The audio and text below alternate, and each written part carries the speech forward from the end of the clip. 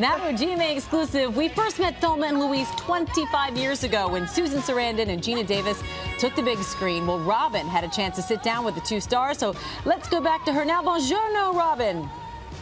Oh, buongiorno, Amy. Yes, I had a chance to sit down with them both, Geena Davis and Susan Sarandon. They took the road trip of a lifetime, and so many of us were just thrilled to go along for the ride, especially in that car. Does this bring you down memory lane? You spare no expense here at GMA. We'll do it all. You know, Diane Sawyer and I, we called ourselves Thelma and Louise. Who was who? She gets top billing. So okay. she was Thelma, yeah, top billing there. But can you believe 25 years later? What is it about that film that still resonates with folks, Susan?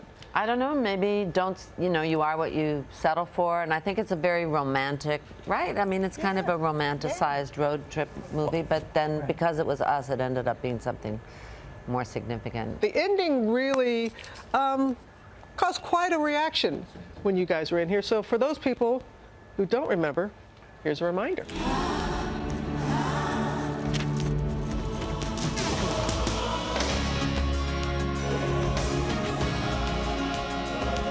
What do you think about the ending, about going over the cliff, ending it that way? Well, I mean, for me, that's the first thing I said is, after you test this, are you going to change it? And they're both going to be a Club Med or something. What's going to happen? And he said, I know you will definitely die. I'm not sure about her. He said, and then by the end we had kind of, and by the end we had kind of earned the right for both of us to go over. He said, you might push her out at the last minute, but actually it ended up, we only had like one take too. They shot the helicopters all day long, and Harvey, and then as the sun was coming down, we had like one take. Let's equal time here. Let's talk a little bit about the guys in the film. Brad Pitt. That was the first time many of us were like, oh? Who is this? Who is this?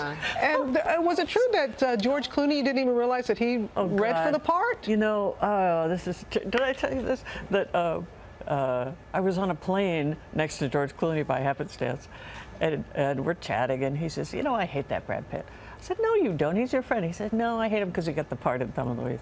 And I said, oh, were you interested in that part? He's like, well, couldn't you tell when I read with you? And I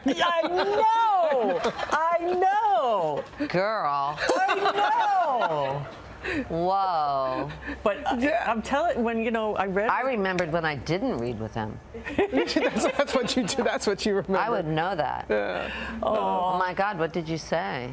I said, I'll do a movie with you now. I didn't admit it, but now I'm admitting it. Hello. Yeah. Everybody thought, okay, this is going to change the landscape for women in Hollywood. Right. Didn't happen, and I know, Geena, you've been doing a lot of work with that, with your institute and studying that. Every few years, there's a movie that comes out that does well, and people say, well, now everything's changed. Now it's all changed, just like Thelma Louise. And it really hasn't. There's been no movement in the needle since 1946. And because you all are all involved in other projects, saw The Meddler. Oh my goodness, saw it. I love the accent, first of all, the Joyzy accent. You nailed it. Oh, no. Oh, I know, she really does. But it's with, and you really live up, you take that name of the movie to heart. You meddle in everybody, not just your child's life, but everybody's life. Anyone with a mom should find this funny. I wanted to ask you, are you that in your children's lives? Yeah, that's my job. Embarrass them, meddle in their lives, absolutely. You own up to it. You're not even trying to try it. But I mean, it could be called good intentions. It's not just, it's all good things. It's not bad things. I'm telling you, Susan's film, The Meddler, is a hoot. It's in theaters right now. I could have talked with them all morning long. 25 years. Where's the time go, guys? I know. It's hard to believe. Robin, thank you so much. Yeah.